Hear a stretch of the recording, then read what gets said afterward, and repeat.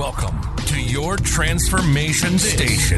Your transformation station. We're tapping into surpassing expectations from the most successful people in the modern day and honing in on new foresight, methodologies, and clairvoyance you never knew. This is your transformation station with your host, Greg Favazza.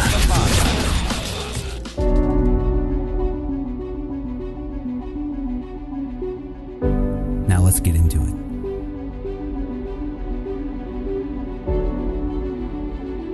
You have to have a definition of success. If I could go back, there's not many things that I would go back for, but What do you do when you lose your purpose? it's okay to struggle. It's okay that you're not okay. I am your host, Greg Favazza. Together, we will go on a journey. This show is all about surpassing our internal dialogue, rediscovering your true identity, honing new foresight. We have a chance to make the world a better place for our children. Start living in the example today and become your future self tomorrow. If you can leave our viewers with some good advice to follow, what would you let them know? These things that you're afraid to do, go do them. Ladies and gentlemen, welcome back to your transformation station. You have your one and only Greg Favazza here. So, it's been a long week. It's been quite an adventure. We are doing it. Ladies and gentlemen, we are doing it. Yes. Hit the subscribe. If you're new to the show, hit the subscribe button. For those that are frequent listeners, I appreciate you guys. I hope you are having an excellent week. Leave us a review. Scroll down, hit the iTunes comment link, and let me know how your day's going. I would love to collect up some emails where Larry and I can go in and see what we can interpret what you guys are going through, where we can help assist you in your transformation process. Having an outside perspective could be very beneficial. I know I can get stuck in my head. I don't know what the hell's right or what the hell's wrong. So if you guys have experiencing something like this, send us an email at yourtransformationpodcast@gmail.com. And if we get enough emails, we can make this a reoccurring episode where, well, hold on. I didn't tell you. No, I definitely did. I think I did. I'm almost positive. Larry Oliver, he is our new co-host. He will be assisting your transformation station, bringing self-awareness into our lives so we can start working on ourselves. Not just because we want to, but because we need to. Our kids need us. Our family. Whoever you take care of. They look up to you. We all hold a place in a role model position, whether we realize that or not. And that requires us to be the best versions of ourselves. And I want us to be able to grow together as a community while we still have some good laughs. Laughing is extremely important. And if I can make one person laugh by my humor, which is completely insane, it's definitely out there. But I'm okay with that. As long as I'm impacting you in your transformation process, then I'm doing a good job. This is your transformation station with your host, Greg Favazza.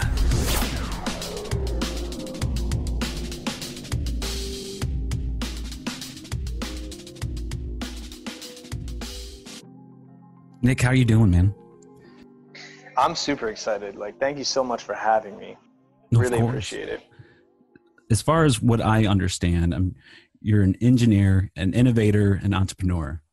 I mean, you studied at Drexel University for mechanical engineering and finances.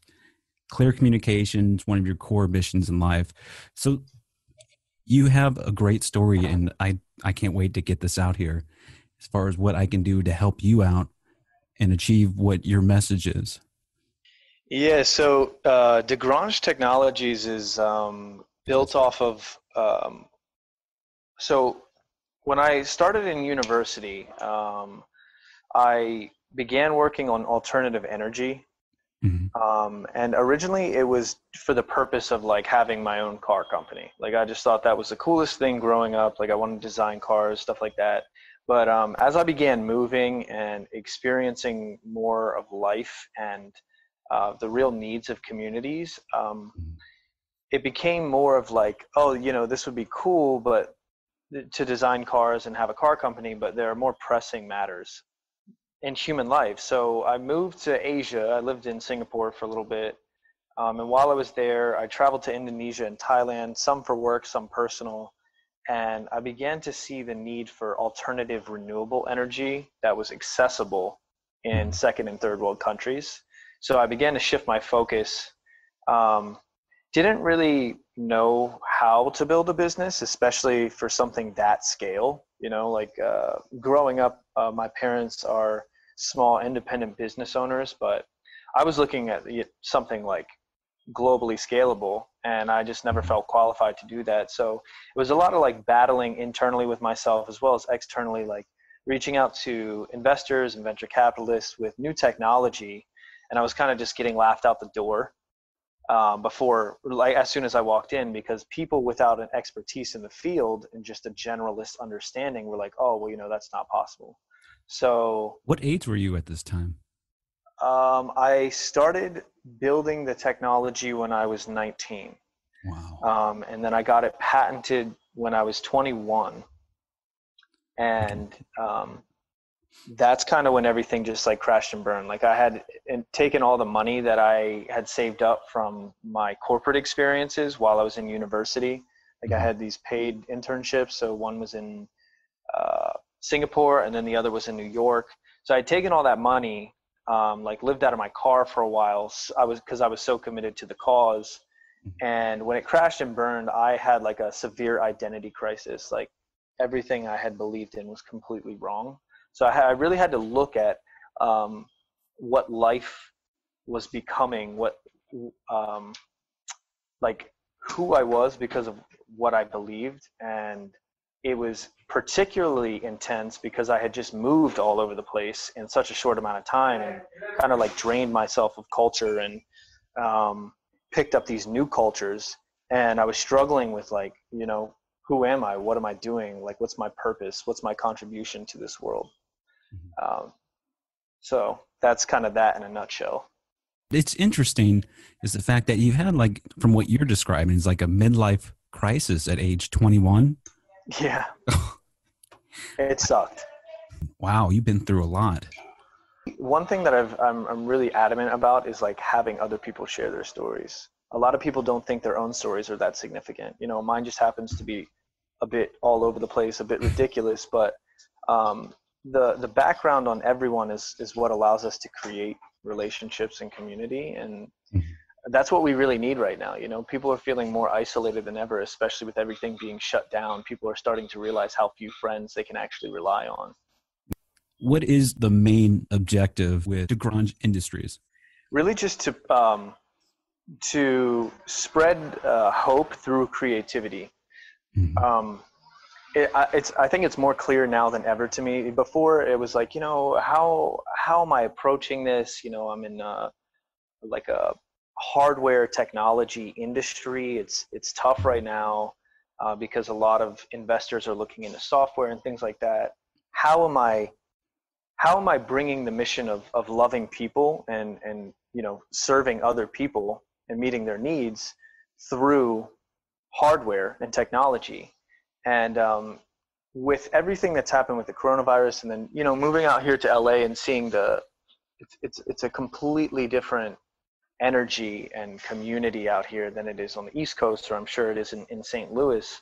Yes. And it's my first time being out here, but seeing that so many people are speaking and talking and pushing their agenda, but nobody's listening.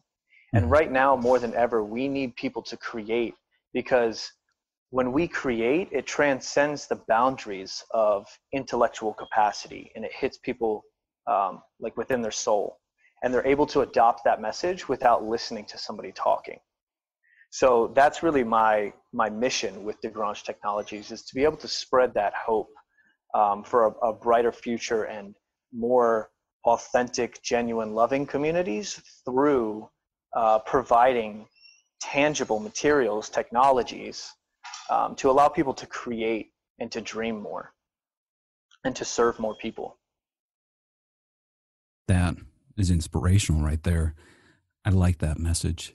As far as getting people to listen is the biggest struggle that we're facing, not because with what the government is telling us, whether we should believe it or not, but it's just everybody is stuck in this old school mindset, and we're adapting. Yeah. And some people are not, and getting people on the same page is the biggest problem right now. But as far as if we were to look at creating accessible, renewable energy for the communities without traditional power, how does that relate with third world countries? I think so. This might be a bit tangential the way I answer this, but one thing that I've really noticed in technological adoption is that there might be great ideas that serve people's problems, but a lot of engineers and innovators and marketers aren't thinking about the societal repercussions of what those technologies might bring. So like, for example, the internet or the iPhone, incredible technologies, and they've really opened up a great deal of new opportunities for us to advance as a society and as individuals. But there were no parameters around how far we could go with those technologies. So it's created both good and bad. And one of the core, it's been quite damaging to people's mental health and social communities, because we're stuck within something where it's our own little world. Whereas when we're face to face with someone, we get to feel out like the energy that they're bringing. We get to see their body language, the tone of their voice, and things like that. And through the internet and social media, we're just getting a fraction of that, and we're not actually building relationships where we feel like we can trust people, because we're only seeing each other at our best moments, and we're not seeing a whole lot of everything that falls in between. And people are longing to share life with other people. That is the essence of community. So like that's one example that I would like to use. But in bringing this new technology to third world countries, making sure that a team is there to help properly implement how much can be developed off of this technology. So say, for example, like I send a team out to help integrate this accessible, renewable energy in a part of Indonesia where they don't have traditional infrastructure, electrical infrastructure. So providing them with, I guess, clean water and or electricity to their homes. They can build schools out of that. And then they have their their basic needs met. And they can kind of tuck that away. And then they begin thinking about how to create and build more solutions for what their community needs, but making sure that implementation period doesn't take off too quick. This is kind of like a engineering ethics problem. And it's not so much an ethical issue as it is like a relationship issue. Because if in a relationship with someone that you care about, you're willing to withhold the things that might hurt them. It's like, you know, the example of freedom. People think that if you put parameters around their freedom, then it's not really freedom. But you would never let your own child walk out into a busy street because they can just do whatever they want. Like that would be dangerous for them. So in the initial stages, building out a set of parameters where they can grow and fill, I guess, that cup, and then pouring that substance out into a bigger cup and allowing them to grow, rather than just like letting it run out and see where they go.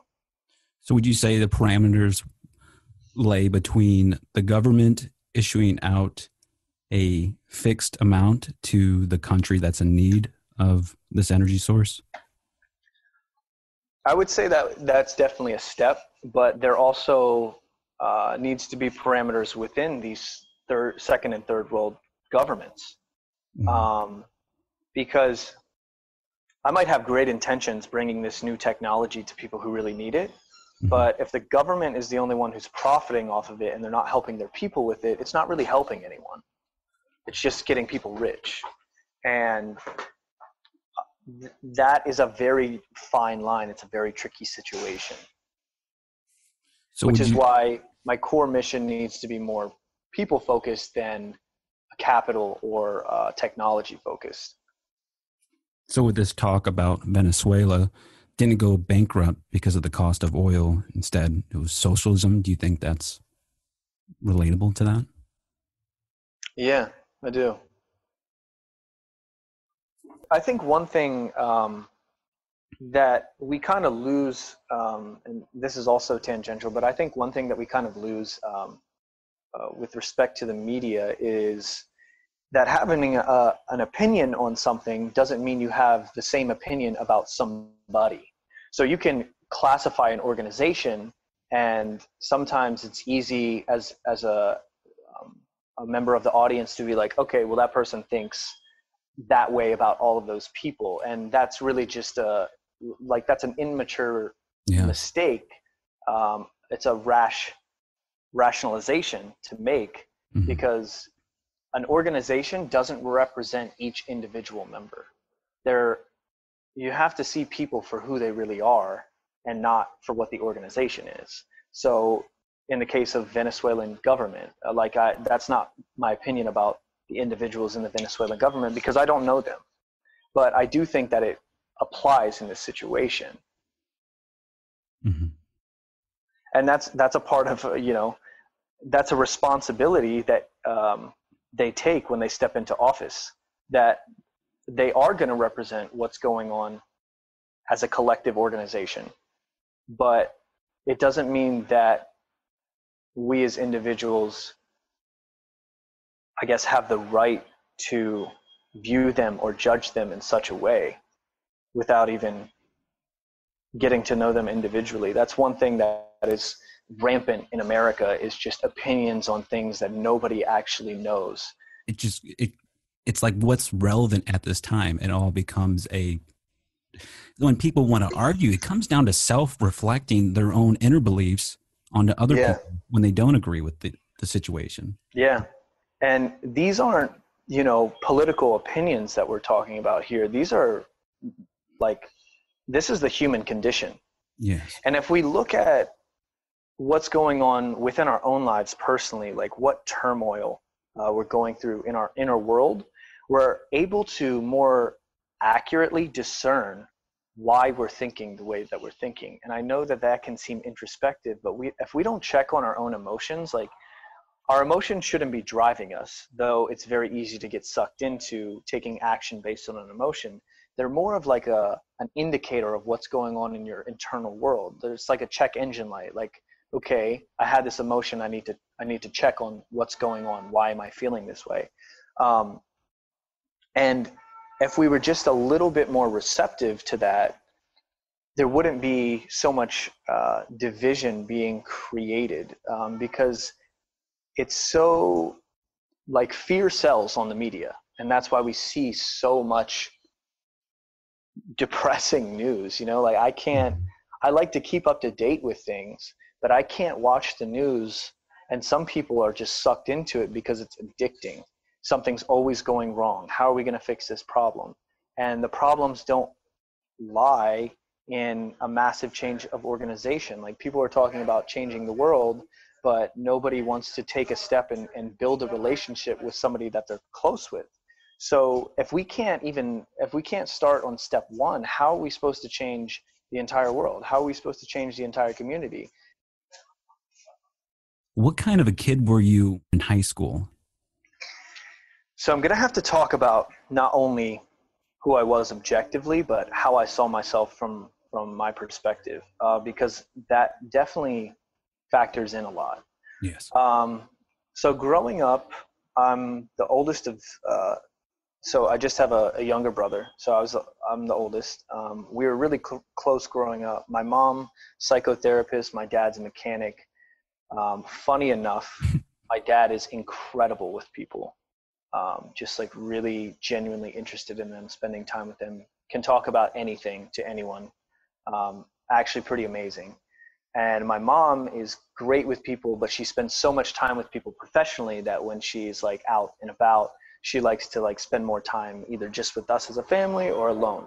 So growing up, seeing that dynamic, I was learning a lot psychologically, subconsciously. Like, there were things that I began to discern, body language and tone of voice and all of those things that psychologists are studying, but I was learning it subconsciously. So I didn't know the terms, but I was integrating that into the way I functioned as a human being.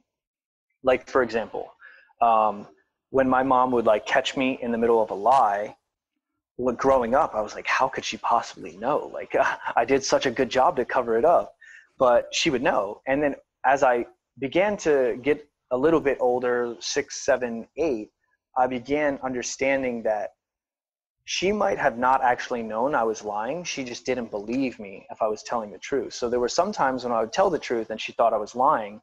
And it was really like a stalemate type. Whoever had more, whoever committed more to that belief is the one who won the argument. So I got really good at convincing myself of things that might not have necessarily been true. And that kind of a little bit later in life, 18, 19, 20, 21, that put me in a lot of positions and places where I should not have been, because I was so committed to a lie that people completely believed I was telling the truth. And that was not good for me or them. So back to growing up, I was raised by, I should say, like, when I was younger and when I was in daycare, I spent a lot of time with like very matriarchal women. So I spent more time with females growing up than I did males, like socially. And I think it like developed my thought pattern differently in a way. So I never, like, I love sports and like I was into so many different sports and like always super into learning, like self-education. But I was always that one kid who was like a nomad. Like, I had a bunch of different groups of friends, but I wasn't super close with anyone in particular. And my original group of friends growing up in elementary school, transitioning into middle school, didn't like that. So I started to recognize like the difference between being accepted by a group of people and being celebrated. And I was like, my friends, quote unquote friends, aren't really celebrating me. They're like, they accept me and they tolerate me, but they're not celebrating me. So I don't really know if I want to hang out with them. And that was like a really pivotal conscious decision I made when I was young that a lot of people don't have to make. And I'm not really sure why I made that decision. I guess recognizing it, like being socialized with kids who were maybe like 6, 7 years older than me growing up when I was really young, I guess I recognized that earlier on. And that made it really tough for me because I was like socially ostracized by that group of people for like probably 4 years. And it really did a number on my self-esteem. And I knew who I was, every time I was in a social situation, I seemed overcome with this anxiety. But because I was so good at lying to myself, I could play it off like I wasn't anxious, even though I was feeling all of those things inside. So it was kind of just like I was pretending not to feel what I was feeling. And people would receive it as if I was confident and not anxious, but inside I was actually struggling with all of this stuff. So throughout high school, I was good at sports. I played sports year round. Still had like a bunch of different groups of friends, but never really I never really brought friends from one group into another group about anything, just because I learned a lot about social dynamic and social chemistry in those formative years, and how bringing in one person who really doesn't blend with another group of people socially can really affect the authenticity of conversation and the energy between people. You became adaptable. Yeah, extremely. I became even more adaptable when I started moving from city to city, because I realized that the culture that I was bringing into that community wasn't that relevant. And, I might be able to bring in those, I guess, individualized quirks of personality into that community, but I couldn't force another culture into a community that I was joining, because that's not how it works. People don't sign up for that. And I realized it's not necessary to force culture on other people. It's necessary just to be there with them and to get to know them and to accept their culture and who they are as a person, because that leads to genuine relationships and ultimately genuine change. So I started learning how to adopt and empty myself of culture and community and different social cues really fast over a short period of time. And it was extremely uncomfortable, but it was also amazing. That is, I just want to say that is awesome right there. What you described there is the ultimate key to success, is when we go through a situation that we have this self-doubt, this anxiety, and the way it plays out, it just starts out with a thought on looking at the outcome. It's not going to end the way you want. And what you described is you reversed it, where it's the outcome that you desired. Thus, you're able to achieve what you always wanted to achieve without even knowing how you did it. Yeah. Kind of Inception-like, isn't it? Exactly. What was your toughest feedback? I think a lot of the toughest feedback came from my parents, came from particularly my mom, because she had such great influence in my life. And, the people that you care about, you hold their opinions in high regard. And I can remember growing, maturing emotionally, intellectually, spiritually. And my mom, as a psychologist, would point out the obvious and say, you're not further than where you are.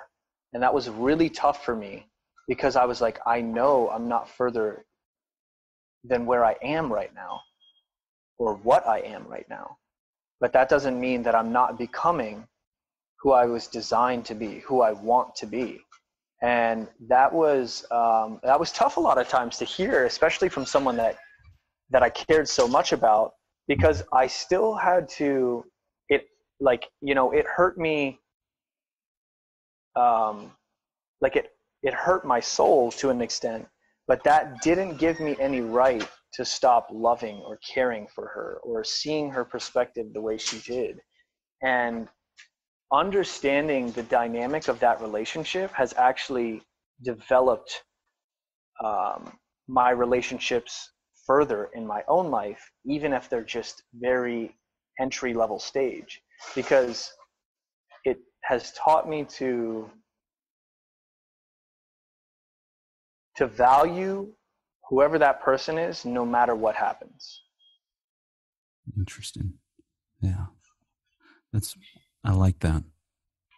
And that's, that's sacrificial, but that's where you see the most growth in relationships, those relationships are the most rich and rewarding, because you don't say anything with your words, you say things with your action as you remain whatever your responsibility is in that relationship. You know, between me and my mom, being her son, and being open with her and talking to her and still loving her. As you persevere through those difficult times, richer experiences of life unfold on the other side. So do you believe in the sunk cost fallacy?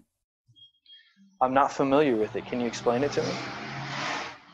With the sunk cost fallacy, as far as in life, when you're struggling, there's a point where somebody decides just to call it quits and to move on to something else. But instead, you keep going through and pushing because you invested all this time into it. Having that self-awareness to understand that you are where you're at, but you still want to keep going because there's a bigger picture that you're trying to achieve. Now that you explained it, it resonated. I'm not sure if I heard you properly at first, but the sunk cost fallacy, yeah. And you know, there have definitely been times in my life where I backed out of something that I had been so committed to, and the pain that comes with backing out of something last minute after you put so much skin in the game is worse than whatever else you're going to endure before you get to whatever that reward is. A lot of the times it's so easy to talk ourselves out of what we're just doing almost subconsciously, naturally. We question ourselves. We're like, why am I continuing with this? Especially when we're not seeing results. And as people, we're very result oriented.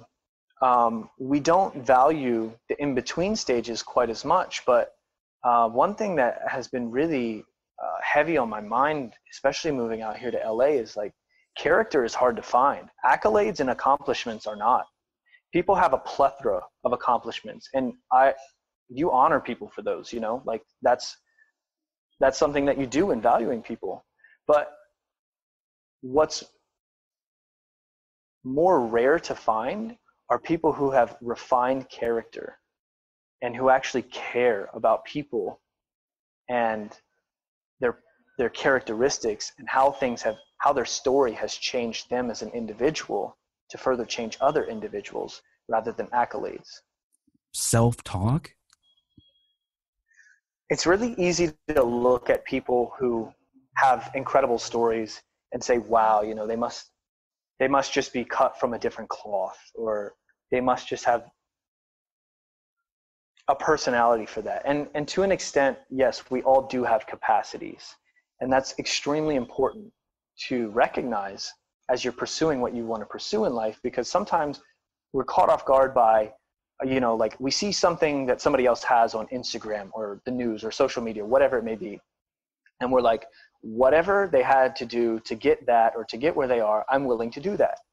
But as soon as you begin pursuing that and you start sticking it out and persevering through that, you realize whether or not you have a capacity to handle as much as they did over their life. And that is not like, someone with more capacity is not any more honorable than somebody who doesn't have any, who has less capacity. It's honorable it's important to honor someone if they're fulfilling the fullness of their capacity, if that makes sense. I know I use that word a lot.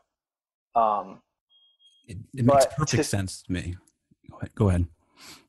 Yeah, to say that somebody who, you know, and I'll just use a reference, but like a 20-ounce cup, and that's just the way they were designed to handle more, we can't, you know, we're not honoring that person any more than the person who can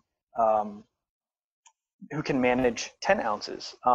And I don't want to like get into like a talk on religion or anything like that, but in the Bible, there's a parable of the talents, and 3 servants were given different amounts of money. A talent was like a year's wages in that time, by the landlord, and he was going away, and he said, when I come back, I expect a return. And there was one servant who got 10 talents. So just imagine 10 years wages. So I don't know, $600,000 over the course of 1 year. And when he came back, he had doubled that. So he was given 10 talents, or he was given 5 talents. He turned it into 10. The other servant who had 2 talents turned it into 4. And then there was one servant who got 1 talent. And in his mind, and this is actually word for word in the parable, he said, I knew you to be a hard and difficult man. So I buried your talent, and here it is. And the master said, you're wicked and lazy, which seems aggressive. But he said, why wouldn't you at least take it to the bank and give interest? And that's a statement on what we're given in our life. It's not about the money or the financial capital that we're given, but more so the gifts. If you have a gift to speak, you have to use it. And it doesn't mean you have to be on a platform speaking to hundreds, millions of people. Just helping one individual a day. Exactly. And for some people, that's all the greater their capacity will get. But to impact 10 out of 10 people that you were assigned, that is just as honorable as somebody who is impacting 100 out of 100 people that they were assigned, because they're fulfilling their purpose.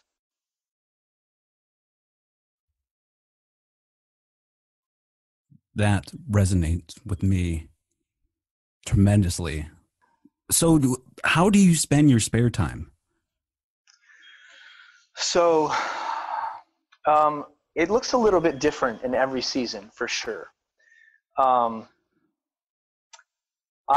go into what those seasons look like in my book, and I only say that just because I'm able to further articulate like what was going on at that stage of life, the people that I met, where I was living, and how all of that affected my internal world. So I would say the last 3 years has really been like I've really been stripped back of a lot of things that most people had. Like my final year of university was 2019 because I went to a 5-year school. And it was really like I didn't have a job. And it wasn't for lack of trying either, but that's when I had fully switched over to finance. So I was taking 20 credits every 10 weeks with a week break in between, and then doing it again. And I did that for 5 terms in a row. So I was like, I was really not interested in finishing school, just because I felt like I had lost my purpose. I felt like I had lost direction. I really wasn't sure where things were going. And that's actually when I began writing my book, but it wasn't intended to be a book. Like I sucked at language and English and grammar and writing, all that stuff growing up. So to write a book for me is just kind of still hilarious because it's mind blowing. Like it's nothing short of a miracle for sure. But I started writing that just to document my memories because I was like, some of the stuff that's happened to me, this is crazy. Might as well, I share it with people when I talk to them. So I might as well write it down. It can be my cop-out whenever I meet someone that I don't have time to talk to, just like, hey, read my book, But during that time, it was a lot of silence and a lot of isolation. It was a lot of spending time alone with my thoughts. And even for me, I became really developed and matured a lot spiritually, and that was never important to me before. I would say I kind of acknowledged that God was there and that there was a God, and that was about it. And, like the colloquial sayings like, like everything happens for a reason, it's all in God's hands or it's all in God's timing. But during those seasons, like that extended period of time, like 2.5, 3 years, it seemed like everything I tried to do and that I got excited about just failed. It was like picking up something that was tangible and like it had material and it was structured, and then it just dissolved into like ash or sand, and it fell out of my hands. And it was really disheartening and frustrating because I lived my life growing up thinking like, what's the hope of the future? That's where I'm placing all of my energy. That's how I get through difficult times. And I was faced with a situation over the last 3 years where I couldn't do that because everything that I kept putting my hope in kept dissolving in front of my eyes. And I was like, oof, what is going on? Like it was almost tormenting. Like extremely, extremely frustrating, definitely dark times, but it was also the times that I felt the most peace, because I was spending more time, instead of trying to figure out like things about the world, I was trying to understand who God was. And that is a personal journey for everyone, for sure. So I'm not going to go into that too much deeper, but as a result of spending a lot of that time just alone with myself, alone, figuring out who God was, my world began to change dramatically. And my thought process began to change dramatically. And I was able to understand and articulate things better, and just be with people. And one thing I was never good at doing growing up, even though I was around people all the time, was actually being there in the present of the moment and enjoying those small little things, whether it was somebody's jokes that weren't actually that funny, but just, honoring them for who they were as a person, feeling comfortable enough around me to joke with me, or the little things that they talk about that I actually didn't care about whatsoever, but it really mattered to them, to sit down and just be there with people. And it changed my entire world. So now out here in LA, my free time is more like, I'm still spending some of that quiet time, usually in the morning before anything gets started. But if it's during the day or if it's in the evening, it's going to the beach, going for a drive, spending time with friends, things like that. That's interesting. With you, somehow I can picture you as an individual that would be a little shithead. There's no other way I can put it at this moment. And now it's like, I feel like there must have been a situation or an event that led to a behavior change. Could we go into that situation that led into your enlightenment? I'm trying to articulate this in a better way. Yeah. So, and I go into much deeper detail in the book about this. When I moved to Singapore, I was 20 years old. Growing up, I always wanted to, it was always a dream of mine to just move to a foreign country, start from scratch with nothing, and just see if I could make it. I just thought that would be the coolest thing. So I kind of simulated this for myself. I got a co-op over there. I had a company that I was connected with, and I had, I believe, $500 in my bank account. And I moved over there a week before everything started. And I was like, I do this. I'm good at this. I was very narcissistic at the time. I was very into myself. I was very prideful for a lot of things, but that pride was just covering up those insecurities that I was talking about growing up that I hadn't quite dealt with yet. Mm-hmm. When I got to Singapore, I stayed in an Airbnb for a month, and the first week I was so jet lagged, I would fall asleep at 5 o'clock at night after walking around Singapore and exploring Singapore all day. And I would wake up at 1 a.m. and I would have a plan to go to the club or the bars at night and meet people, because I wasn't meeting people during the day. After the 5th or 6th day, I was so frustrated and disheartened by not meeting people and having these incredible experiences, but not being able to share them with anyone, that I was like, I think I made a mistake and I need to go back. And it was like an intuitive voice that night as I was really highly considering going back on my word, which was something I never did. And it was just the intuition said, if you don't take this opportunity, you may not get another opportunity like this in life. And I was just like, oh, you know what? I did consider that. It's just all the pressure of this moment is just too much for me. And I remember that night really thinking a lot. I stayed up until 3 or 4 a.m. just awake with my thoughts. And I was like, you know what? this next 6-7 months is going to suck, but I'm just going to commit because I said I was going to do this, and this is what I've always wanted to do. And if the next 6-7 months sucks, so be it. You know, I'm here now. I'm not going to go back on my word and make effort to change the situation that I'm in. And as soon as I made that commitment, within the week, I started meeting some really incredible, influential people on the island. One of the first people I met was this girl who was an independent journalist for almost every club or bar in Singapore. And I was like dating her friend at the time. So she was like, hey, if you ever want to go out, just let me know. I can just call up the manager and like get you a table or a bottle, no issue. So I barely paid for alcohol in Singapore the whole time I was there, which was like incredible. As a 20-year-old, you know, it's like the most expensive city in the world. And here I am just like getting handouts. So that kind of just like catalyzed my recklessness, but in a direction that I needed to go.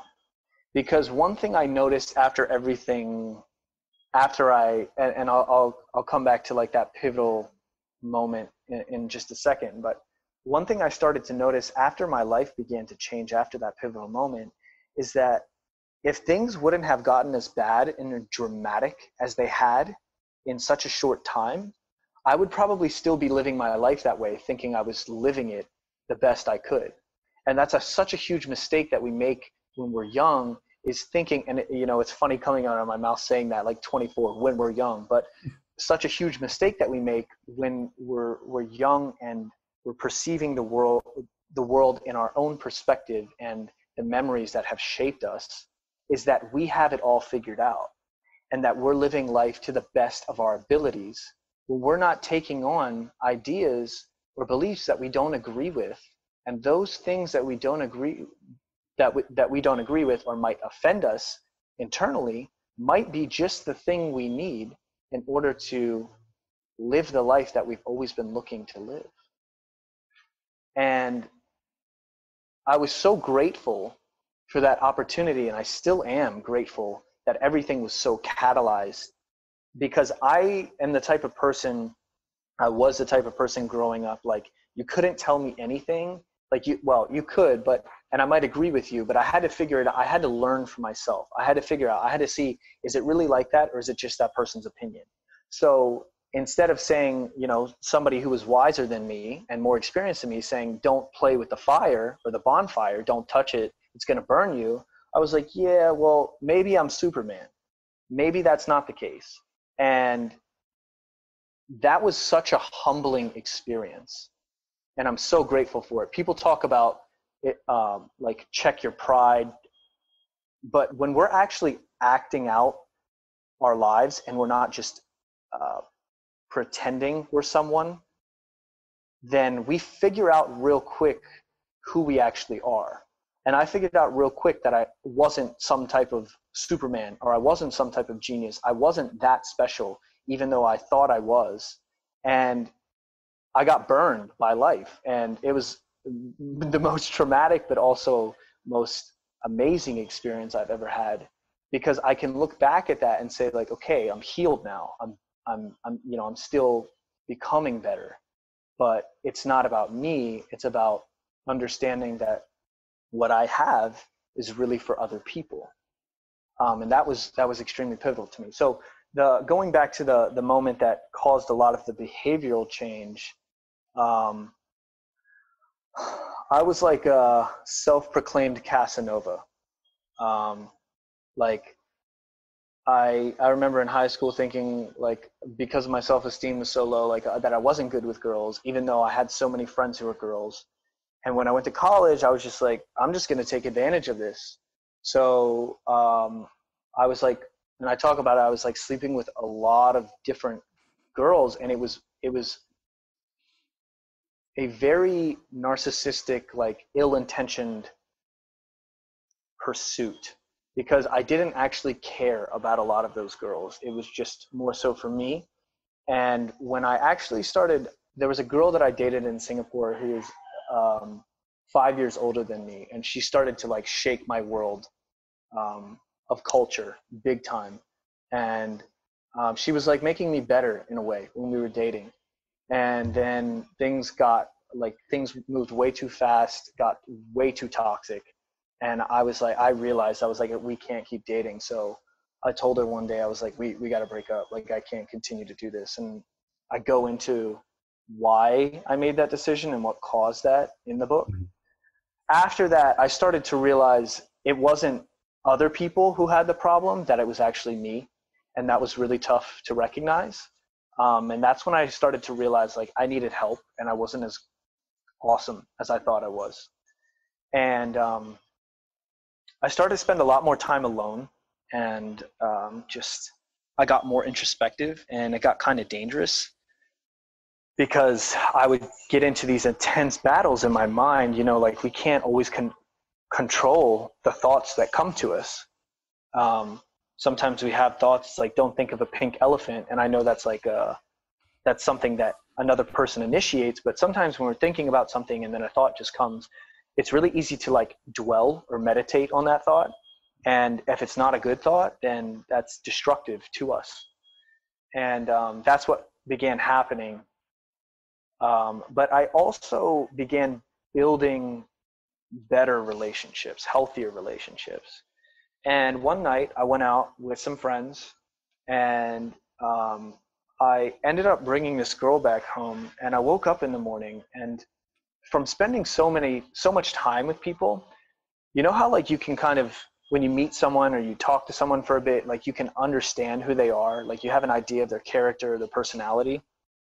Almost like possessing like an empath sort of mentality. You just kind of can like intuitively understand who they are and what they've been through in a present moment once you meet them. Yeah. So that didn't happen this time. And she was the first person I ever met that like the best way to describe it is like she had no soul. Like she was a black hole. She was a void of a person. And it was the strangest and oddest, like I don't want to say terrifying, but it was definitely scary being in that proximity with someone who, like, I don't want to say she was a sociopath, but like it felt like there was no character, substance, or personality within her whatsoever. And like we had talked the night before, we had talked in the morning.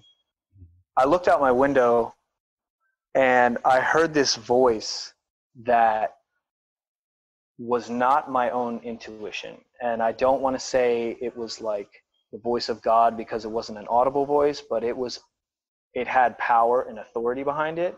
And I knew it wasn't mine. And I don't want to give that away because that's like a turning point in my book. But when I heard what that voice had to say, it shook me to my core. And I tried to just shake it off. I was like, that didn't actually just happen. And the more I tried to forget about it, the more disturbed I became with the statement. And that led to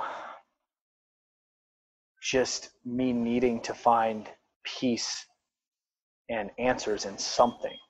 Mm-hmm. And it began a search for me, really. And you said earlier, like, you could picture a behavioral change. For sure, you're right. But this wasn't self-help. This was a lot different than that. And I go through the differences between self-help and like the encounter that I had that really changed my life from that point on in my book. And I think it's not that I don't want to talk about it here, but I think I can articulate it a lot better because when I was writing, I didn't have voice intonations and body language to be able to explain this. So I really had to use my words and find the right diction for what actually happened. Because before that point, I was really into self-help. And I was kind of like seduced by this. If you just do it and you persevere and you make it happen for yourself, then that's how you get things in life. And I was very performance. I had a great deal of performance identity. Mm-hmm. And when I had that encounter and my life dramatically began to change, I realized that wasn't so much the case anymore. And that scared me. That is what threw me into an identity crisis. Okay, we can zoom out. What led to your transformation? Would you say the essence was timing? Yeah, I would. And I would say the relentless pursuit of what I wanted in life. Whether the outcome was good or bad, it still led me on the path that I needed to be. And I know that sounds a bit esoteric, but in a generation where people love to talk and not do anything, you can never actually know if your theory is true on life. People have a lot of beliefs that they die for, but they won't actually enact them. So for me, it was actually pursuing those beliefs with all of my energy, and it led me to a place that was not pretty. But here I am out of that situation, and I can live to tell the tale, so I might as well share that. Because when you act on something, it actually tests the theory. It's like in science. You can have theories of like, this works mathematically, theoretically, the concept is there. But when it's out, it's tangible, it's manifest. Are the conditions the same? To our listeners, some good advice to follow and some bad advice to avoid. What would you let them know? This is a hard one because this was hard for me, but some good advice that I would give, and this is something that the audience is going to have to sit with and chew on, but being more interested in others than you are with yourself. And that's not saying don't recognize your own value, because those are two very different statements. When you don't recognize your own value and you're interested in others all the time, it's like almost a coping mechanism of like, I'm not important, therefore I need to focus on other people. What I'm saying is recognize your importance. Spend time discovering who you were designed to be. Spend time discovering what you're good at and how valuable you are in your community, in this society. But don't be more interested in yourself, in your accolades and your accomplishments than you are in other people's character. So that's my good advice. And that advice will lead every individual down a different path. It looks different for everyone. There's not like a one size fits all for how to do life. And we love, especially in American culture, we love to have all the steps and the keys to success, and they need to look exactly the same for everyone. And that's just not the case. We have to be understanding that it's going to look different for different people. And that's valuable in knowing, because you're in knowing that and accepting that, you're saying, okay, I actually value you as an individual. You have different skill sets, you have different strengths and weaknesses than me. And therefore your path, the keys to your success in life are going to look different. My advice for things to avoid.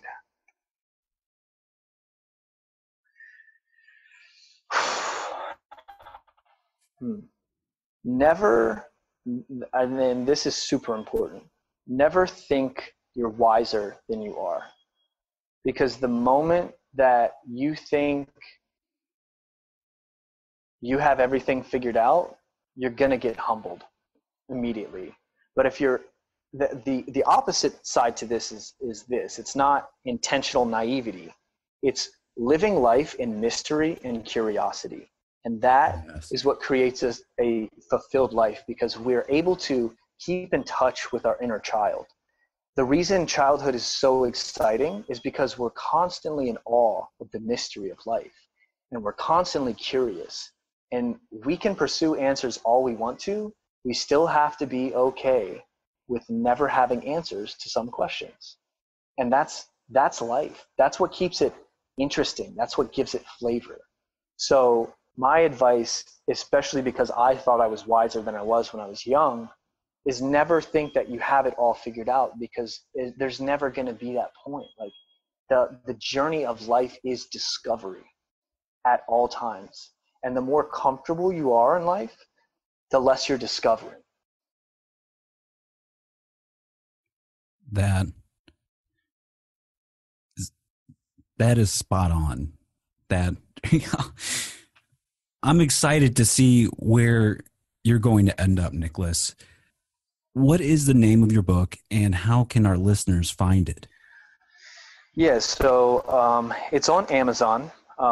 It's called The One Who Follows, and the author title is actually N.C. DeGrange. I just abbreviated my first and middle initial because I guess that's what authors do.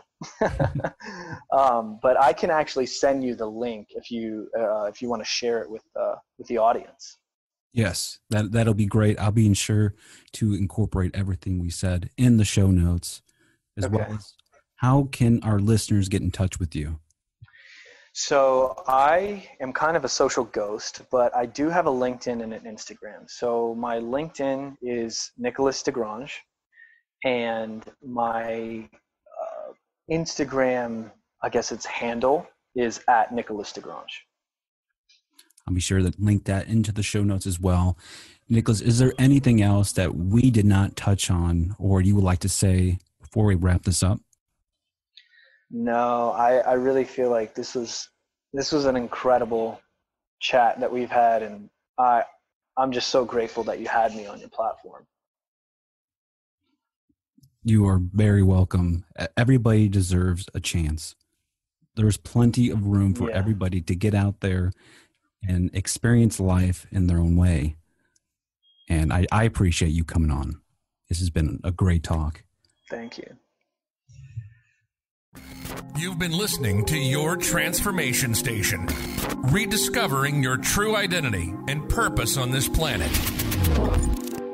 We hope you enjoyed the show, and we hope you've gotten some useful and practical information. Join us weekly on Monday for the YTS Challenge, and bi-weekly on Wednesday for the exclusive interviews at 8 p.m. Central Time. In the meantime, connect with us on Facebook and Instagram at YTS The Podcast. We'll be back soon. Until then, this is Your Transformation Station, signing off.